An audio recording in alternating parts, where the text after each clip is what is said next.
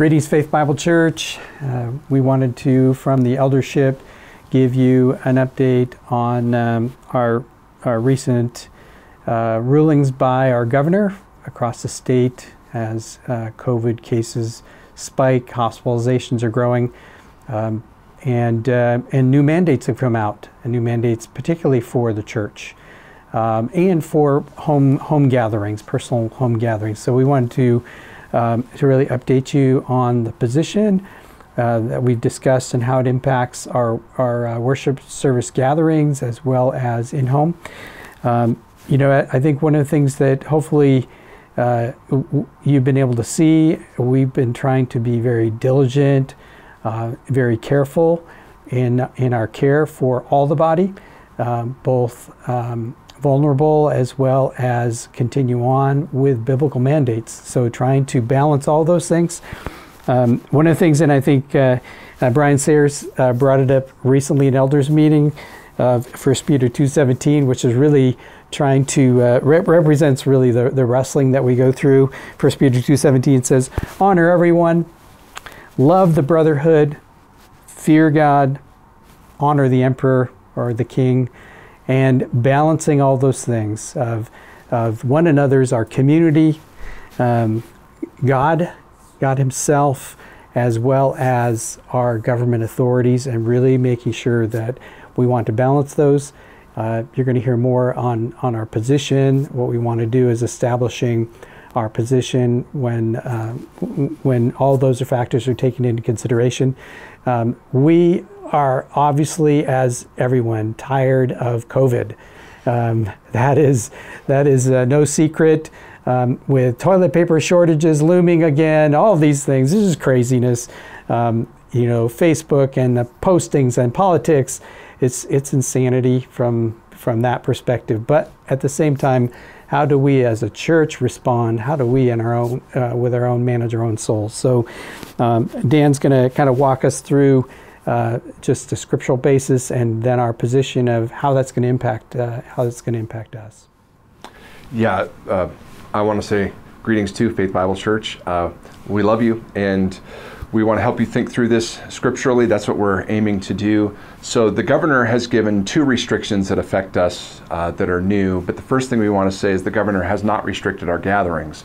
So just our neighbor Oregon was restricted to 25 people and an indoor gathering, and we're not restricted any more than we are. We can still have up to 200 in our gathering, and that's really good that we have that.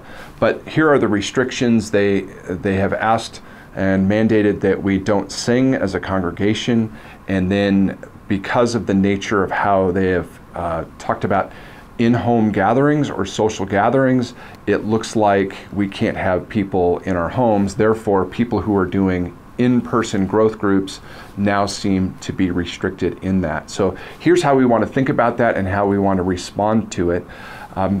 Months and months ago, when we reopened, we talked about what issues would qualify for civil disobedience. And one of the things we said as back as perhaps July, early July, was if they tell us not to sing, then that would qualify for us as civil disobedience. And here's how we think about that. The scriptures command us to sing together. It's one of the essential parts of gathered worship. And Colossians 3:16, talking about the word of Christ dwelling in our hearts, talking about singing to one another in psalms, hymns, spiritual songs. And then in Ephesians 5:18, 19, 20, talks about how to be filled with the Spirit, and that is by singing songs, hymns, and spiritual songs to one another, making melody in our hearts before the Lord. So it's quite clear from both the Old Testament in the Psalms that command us to sing as a congregation, and then the New Testament commands that it's commanded by God that we do it. And we feel like the request to stop singing makes us violate that command without due cause. There's not sufficient cause, and here's what I mean by that. They're concerned that singing spreads aerosols and droplets at a larger level, but the data that they have given to us is data that dates before mask mandates. and multiple studies from multiple sources. Remember, we don't look at just one source. We look at multiple sources around the world. We have different people looking at different places, and we have yet to find anything that justifies not singing. In fact, mask wearing seems to be a very effective way to reduce transmission and reduce it to no more than normal talking while wearing masks. So we feel quite safe. We're social distancing. All of the factors that go into it, we're doing. We have a well-ventilated room and so on. So we've thought about it pretty carefully, and in our world, our church world, we're not aware of anybody who has had a spreader event where they're careful, where they're using masks and so on. So the governor's mandate would make us normally disobey without due cause, and so we would say we would go ahead and continue on. The second area we want to talk about is in-home gatherings. The governor has asked for a reduction in in-home gatherings, and one of the things that's really important for us as a church is the ministry to each other. It's as important as our gathering, in a sense, of fulfilling biblical commands, because we serve each other, we love each other, and we could walk through what we often call those one another's of Scripture: serving one another, love one another, care for one another, and there's so many of those that without having in-person ministry, it's almost impossible to effectively do that. Now, is there concern about hospitalizations and numbers, and should there be time of care? We think that's a fair observation. So what we want to do is leave it up to you. We trust you. You're wise people. You're judicious about what you would do. You wouldn't want to put anybody at risk.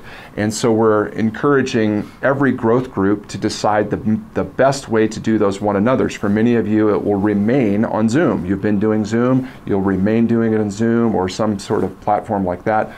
Some of you will restrict gatherings. Some of you may feel like you're at a situation, or you're in a place where you're still quite safe and you can protect everybody. Meetings at the church, for instance, can still happen like they had happened before. So those people who are meeting there already, they can keep safe, they can keep social distance. So we're just going to leave it up to you as groups to decide what is best for your group to do. I have an encouragement with that, is just be cautious or careful for people who are really concerned about the health of others, and they feel like it's not responsible to be meeting too much. And that's fair enough. There are lots of reasons that's valid. I have one where I want to be able to spend time with my mother who's in assisted living, and I want to be careful for the next couple of weeks so that I can do that. You all might have reasons. We want you to be generous with each other and voluntarily restrict freedoms for that. That's why we wear masks, not because we like them, but we're voluntarily restricting freedoms for the well-being of others. So that'd be our encouragement for that.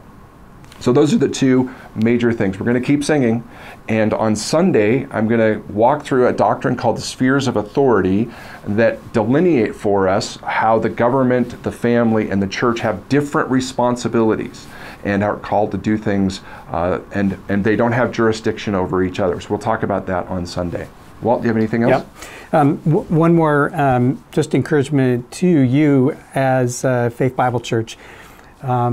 The elders are not untouchable. We want to hear from you. I talked to a faithful saint this week. Love him. He's committed to Faith Bible Church, serves here. And he's like, do you guys hate this? It's like, yeah. And he goes, well, maybe as elders, can you just say that? I'm like, sure. We distaste. It is distasteful, this whole situation of wearing masks, distancing. It's really bizarre, But at the same time, we are trying to be careful, and some people might even question, well, you're being too careful, or the data doesn't support that. One of the things about this eldership, our staff as well, as Dan mentioned, we're not just looking locally, we're not just looking at Washington.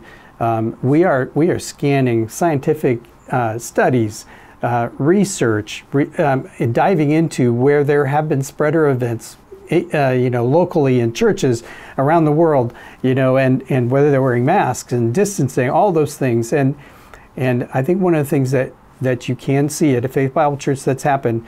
We've been singing, we've been gathering 200 people per service. There have been 0 events, COVID from at Faith Bible Church. We do know that people in their own homes are getting COVID, and it seems like it's a very steady number. But people are still being careful when they get it. They're getting tested and they're telling everybody. People are quarantining. But again, as a gathering, we've yet experienced anything, and I think you could see why.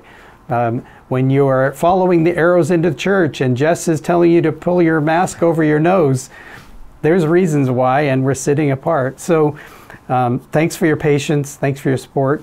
It's not what we desire. We want to be gathered back together without masks, smiling, encouraging one another as soon as we can. But until then, pray. Pray for unity in the congregation and to be encouraged that we can minister to one another, love one another. But please give feedback to us. We want to hear from you, and we want to encourage you, support you in any way we can. Thanks so much.